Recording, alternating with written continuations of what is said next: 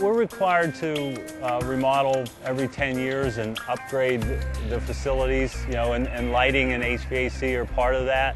And when we can do that with some help from the Connecticut Energy Efficiency Fund and not spend money out of our own pocket, it's a no-brainer. JK Energy Solutions is an energy services company, and we work with facilities to help them reduce the energy consumption in their facility. So we'll walk into a facility and do an assessment and determine what areas we can work on to help them reduce their consumption of electricity or gas. We can actually provide that franchisee a turnkey solution to reduce their energy costs and improve the operating efficiency as well as the comfort of the facility. And more often than not, the aesthetics and the environment are improved at the same time by going with some of the newer high-performing technologies that we utilize in the program. I was a little skeptical because I didn't understand why CLMP wanted us to use less energy when they're supplying it to us. But once they explained it to me, it made perfect sense. I met with the people from JK Energy Solutions for about 1 hour.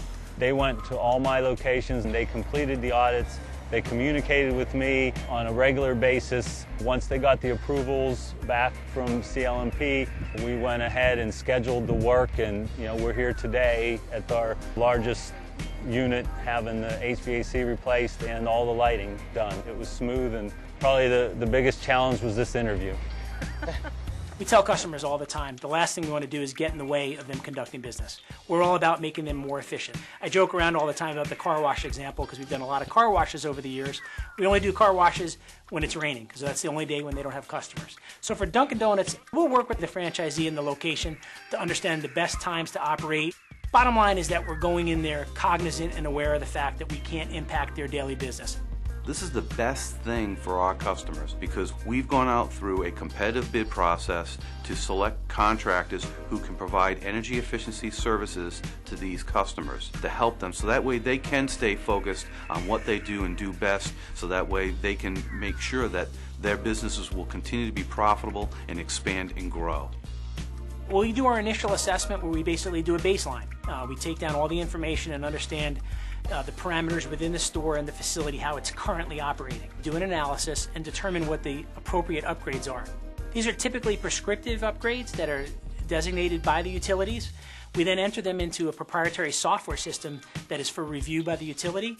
The utility will go through it, basically make sure that the energy analysis is correct and accurate and ensure that the customer is going to save money and save energy. Then we're able to go back to the customer and give them both an energy saving summary and a financial summary. So we're able to basically sit down with them, discuss the type of measures that we're going to be doing, explain to them how that saves them energy, and then show them the financial reasoning behind it. When I learned that I could replace all the fixtures with brighter, modern-looking light fixtures and the newest state-of-the-art energy-efficient HVAC units and not have to write a check out of my pocket, I mean, just the savings in service calls and maintenance costs was big for us.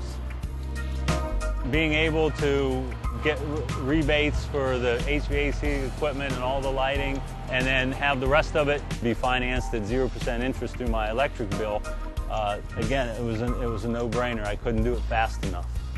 We all pay into a fund on our electric bill to offset the cost of these projects.